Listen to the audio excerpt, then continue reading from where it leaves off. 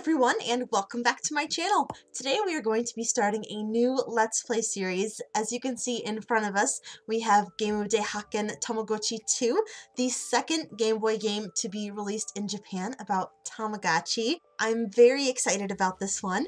For this first episode, I thought we could just take a look at the game and look at the save files that are already on here. I did purchase this game from Japan, so there is a save file, presumably from someone in Japan. And then this game is a little bit different than the first one. If you remember when I did a Let's Play on the first game, there are 3 rooms, and you get to have 1 Tamagotchi in each room. In this one, you only have 2 rooms. One is a forest, or Mori, and then the other one is an ocean, or Umi.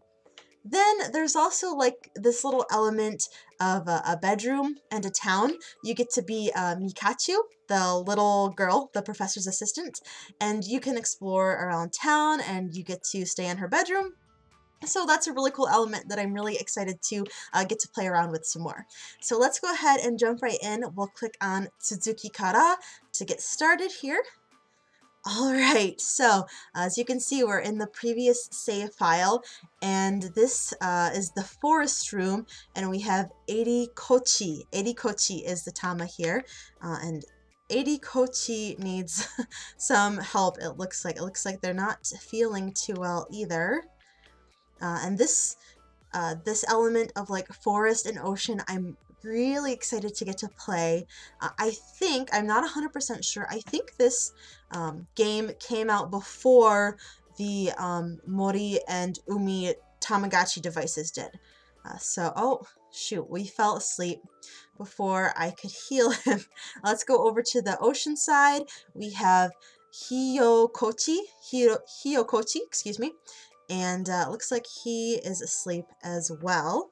So let's go over to Mikachu's room and take a look. Hopefully we'll start to wake up soon. Alright, so we have Mikachu here, and you can see that her 2 tanks are actually where you get to keep your Tamagotchi, which I love this concept. I think it's just brilliant.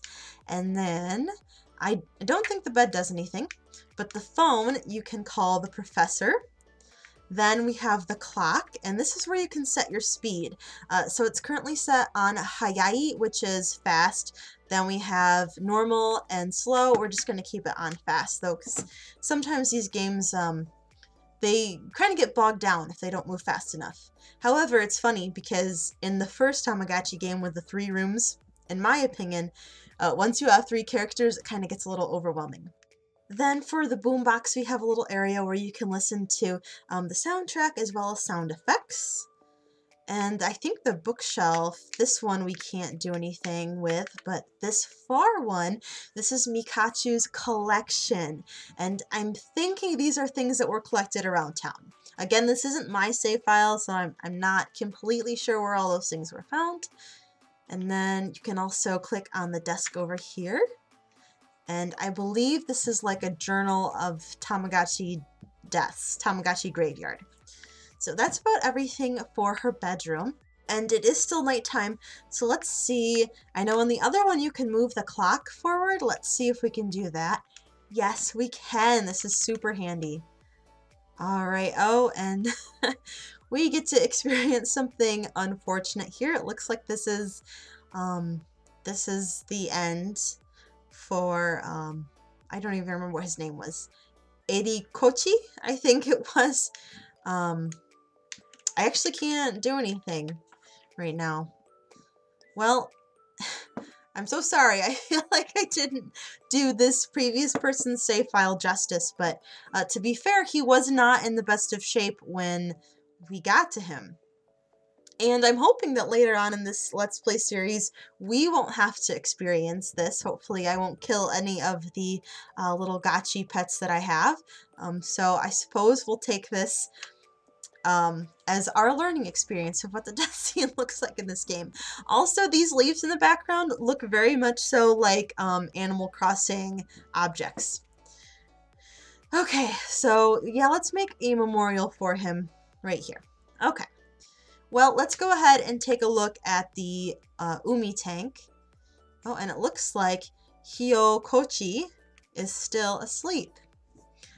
Oh, he does not look happy either. These two Tamas were kind of in rough shape. Oh no, he's evolving! Let's see. It's like a tadpole mermaid type thing. Huh. Well, let's give him this. I think it said it was Oden. What else do we have? Mimizu, excuse me. Sakana, which is just fish, and then Biscuito, biscuit. Sofutokurimu, soft ice cream.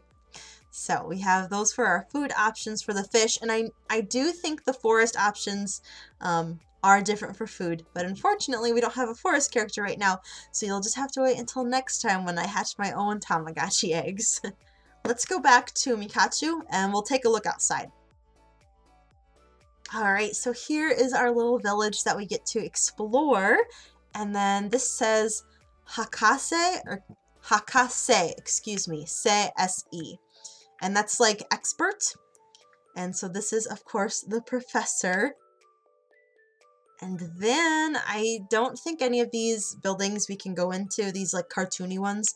Personally, I don't really like this style of animation, but to each their own. I tried to look up this word in the Japanese dictionary, taikai, and like a bunch of different definitions came up that all seemed like they would kind of fit. Like one was like gathering, one was like big. So I'm not exactly sure what this one means. Hopefully it'll become a little more evident once we play around with the game a little bit more. But let's go ahead and return home for the time being. And I think that's where I'm going to end this episode here. In my next episode, I'm going to reset this game cartridge and start my own save file. I'm super excited to get to raise my own Umi Tamagotchi. I don't think I've talked too much about it on this channel, but I'm like totally obsessed with the water. I live close to Lake Michigan. I grew up in a little town right along Lake Michigan, and I'm a water person. I love the water. So now that I get to raise a water Tamagotchi, I'm so excited.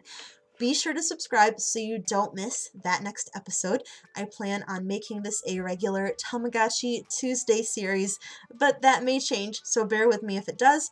I'll be sure to post any changes to the schedule to my Instagram, Twitter, and Facebook pages. Be sure to follow those as well. Links can be found in the description box below. As always, thank you all so much for watching, and I hope to see you in my next video.